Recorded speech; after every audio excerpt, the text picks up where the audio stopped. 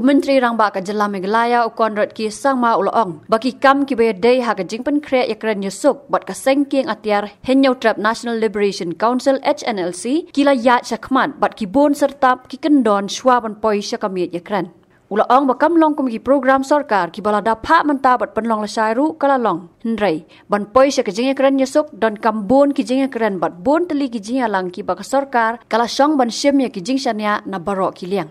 Well, discussions are on, and we are doing the groundworks in many ways. It's very difficult for me to really talk about all of it because it would not be correct.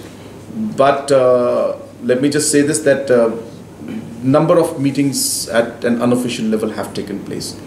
Then,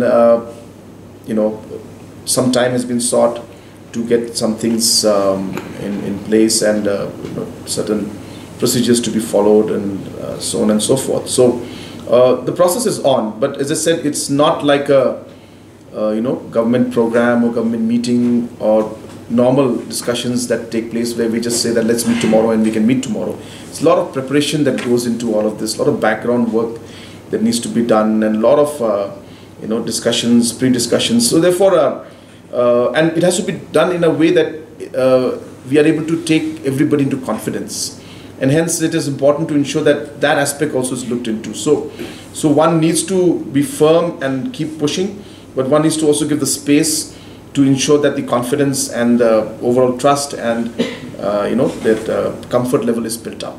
So process is on. We are, as I mentioned, committed. There are talks happening. We expect more talks to happen in the future at an unofficial level, and I hope that the official talks also will be starting very soon.